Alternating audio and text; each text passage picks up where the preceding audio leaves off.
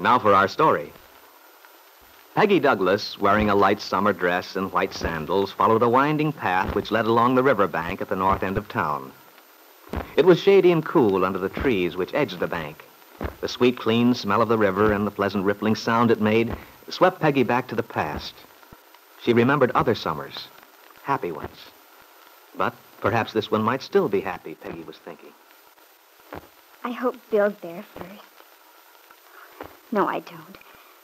I'd rather be there waiting for him.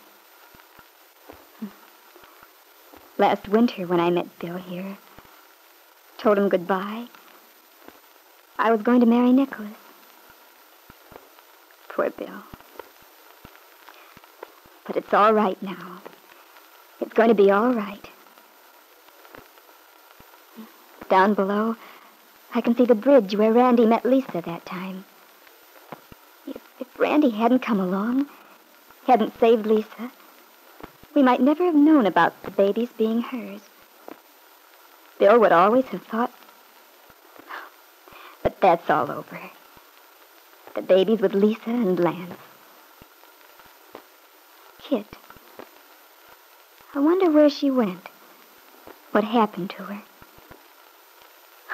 Well, I don't want to think about that now. In a few minutes, I'll see Bill.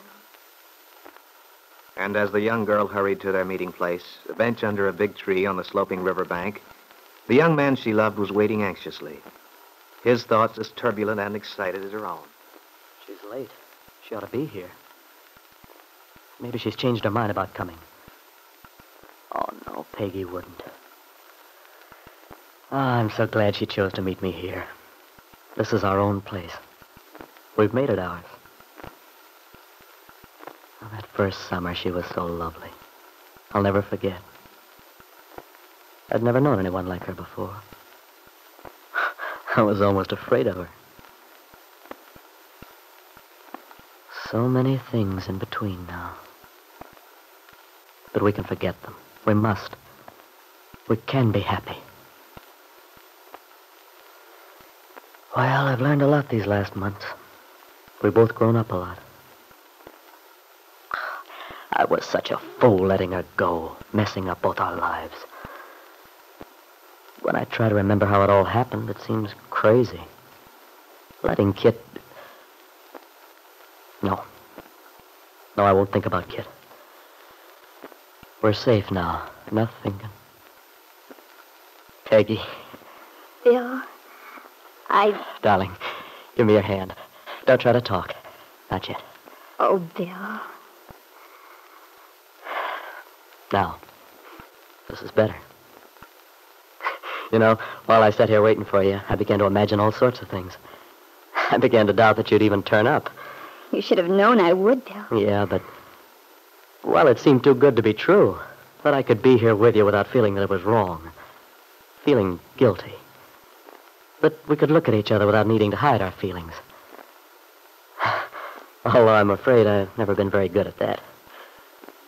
Gosh, I felt sometimes you must surely know what I was thinking. I guess I did, Bill. But you see, I felt the same way. We've been lucky. Lots of people never get a second chance. Yeah, that's right. Oh, but let's not think of this as a second chance, Peggy, dear. Let's forget all the past. Pretend we're back at the beginning again with the whole future ahead of us. I'd like to do that, Bill. And yet, it may not be possible. Perhaps it's foolish of me, but I feel uneasy. Uneasy? But why? Well, about Kit. The way she disappeared. I keep wondering where she is, what's happened to her. I try not to think about it, but... Yeah, I know, I do too. But it is foolish. That's all over now. Wherever she is, it shouldn't matter to us. Oh, I'm not being callous, darling, but we've wasted so much time. Now that I know what she did. Yes, the baby. Letting you believe it was yours. But you're right, Bill.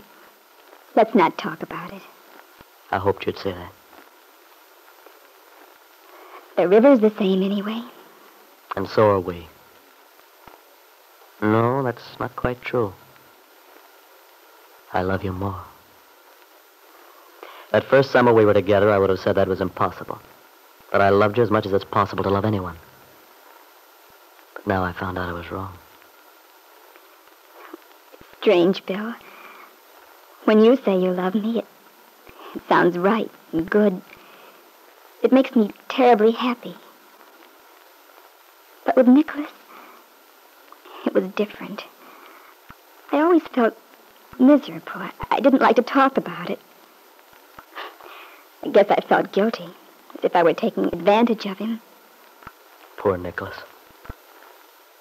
And yet he's a wonderful guy. Oh, yes, Bill. Even when it looked as if we didn't have a chance, when your wedding to Nicholas was all set, I couldn't hate him. That was the odd part of it.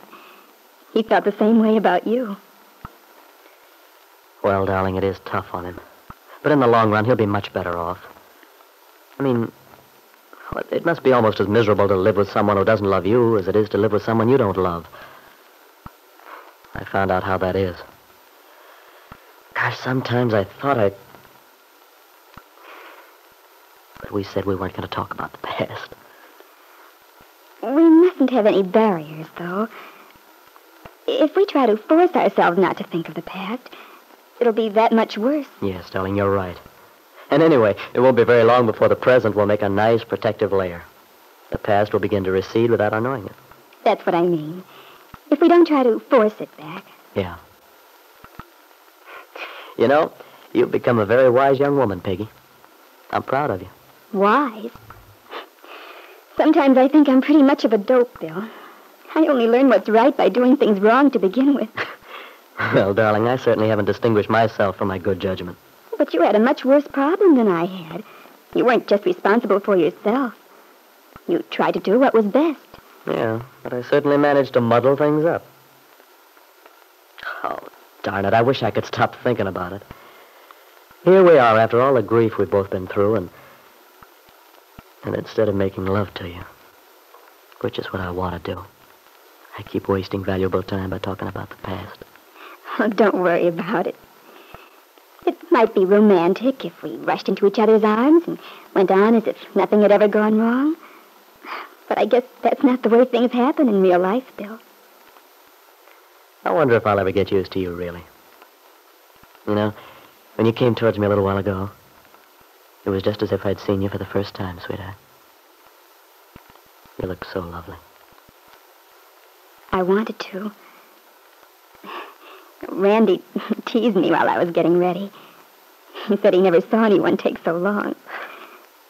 But you see, I got to daydreaming.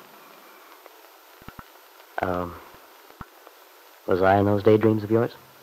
Oh, yes. Good. Was anyone else? No. And, where were we in your dreams, sweetheart? We were right here, Bill. Where we are now. Oh, Peggy. Peggy. Bill. Darling. Did you dream that I kissed you? Yes, Bill.